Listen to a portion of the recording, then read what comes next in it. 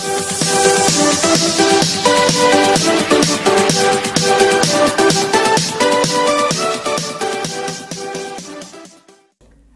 evening, friends.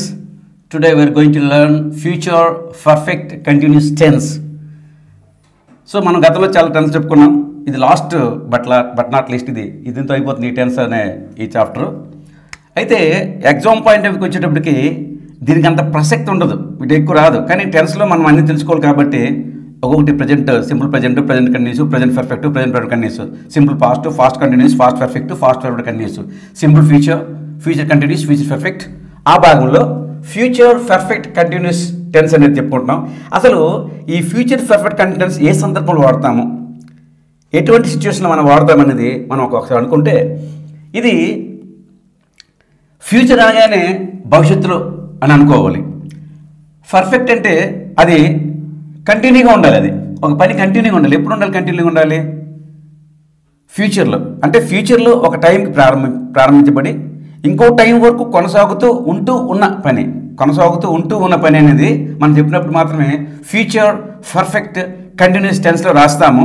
అయితే దీని usage లాంగ్వేజ్లో అంత ఎక్కువగా కనిపించదు, ఇంకా కాంపిటేటివ్లో కూడా ఉంటుంది. కానీ ఒకటి మనకి ఇది టెన్స్ ఎలాగ ఉంటుంది, స్ట్రక్చర్ ఏమిటి, మరి ఏమి సందర్భం రాస్తామని మనం తెలుసుకోవాలి. కాబట్టి నా వీఆర్ గోయింగ్ టు లెర్న్. నా సబ్జెక్ట్ రాస్తాం, subject plus will have been plus verb 1, అదే ప్రజెంట్ వెర్బ్కి ఇంక్ ఫార్మ్ వచ్చిన తర్వాత ఆబ్జెక్ట్ వస్తుంది. Subject will have been, verb 1 ing. So this is the structure. ఇక్కడ subject will have been or shall have been. ఇక్కడ ఏ subject అయినా I ఉన్నా will have been, వి ఉన్నా will have been, they ఉన్నా will have been, you ఉన్నా will have been. అలాగని third persons ఉన్నాయి, he she it, వాటికి కూడా will have been.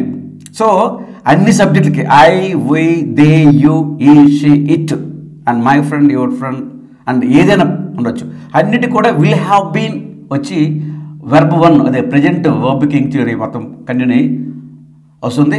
For example, I will have been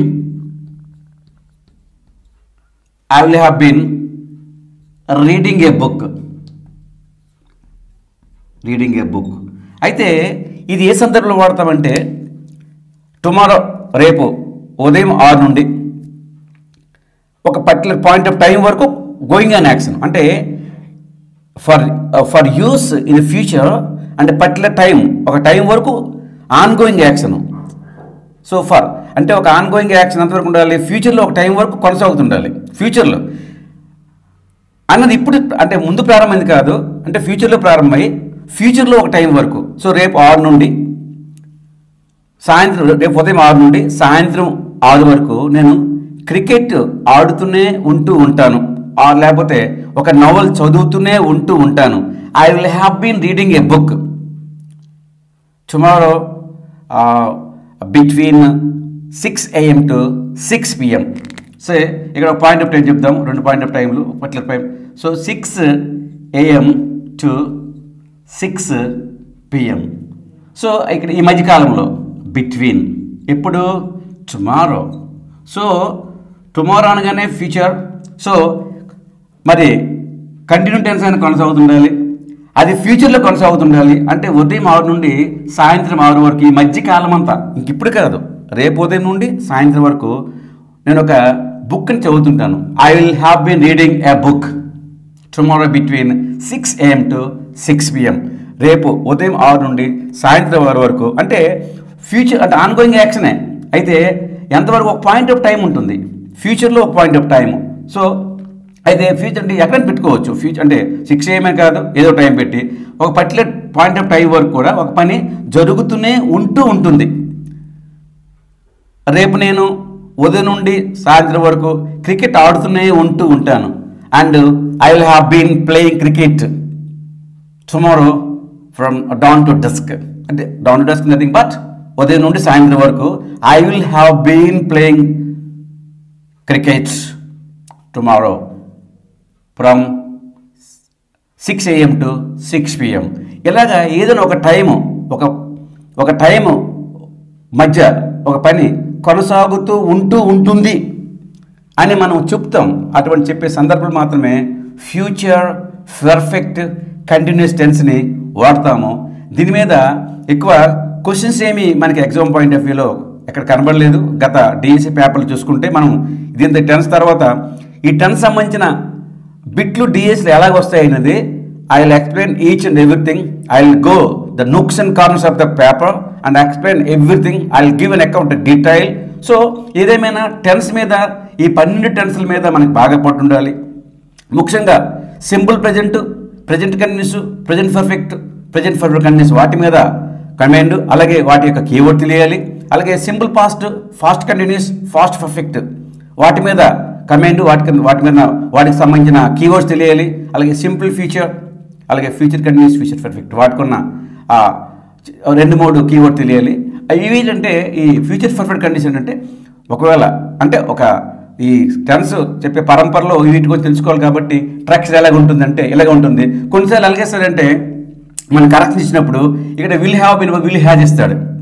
ఇక్కడ హీ ఇచ్చి హీ విల్ హ్యాజ్ బిన్, మనం ఏమనుకుంటాం హీ షీట్కి హ్యాజ్ వస్తుంది కదా చెప్పి అక్కడ మనం హ్యాజ్ కరెక్ట్ అనుకుంటాం. సో ఇక్కడ అలాంటి పాయింట్ ఆఫ్ వ్యూలో మనకి క్వశ్చన్ ఇవ్వచ్చు. అంటే కరెక్షన్స్లో ఇక్కడ హ్యావ్ బదులుగా హ్యాజ్ ఇచ్చాడు అనుకోండి, హ్యాజ్ అనేది ఎప్పుడు పెట్టి పరిస్థితులు రాదు, ఎందుకంటే విల్ ఉంది కాబట్టి. విల్ ఉన్నా షల్ ఉన్నా సో ఇది ఆ సందర్భం వస్తుంది.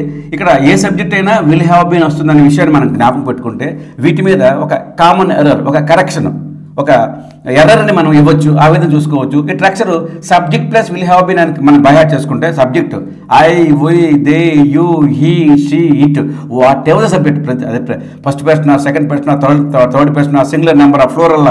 సో ఇక్కడ ఈ సబ్జెక్ట్ అనేది ఏ పర్సన్ అవ్వచ్చు, ఏ నెంబర్ అవ్వచ్చు, ఏదున్నా కూడా అంటే అన్ని ఐ, వి, దే, యూ, ఈ, she, it, my friend, your friend, my friends, your friends. So what ever it may be, will have been plus verb one plus ing వస్తుంది. అది గుర్తుపెట్టుకుని ఇక్కడ హ్యావ్ అనే ప్లేస్లో హ్యాజ్ ఇవ్వచ్చు, కరెక్షన్ ఇవ్వచ్చు. దాన్ని మనం హ్యావ్ చేసుకుంటే సరిపోతుంది. దాని మీద మనకు క్వశ్చన్ రావచ్చు. దీనికి ప్రత్యేకంగా కీవర్డ్ అంటే ఏముండదు.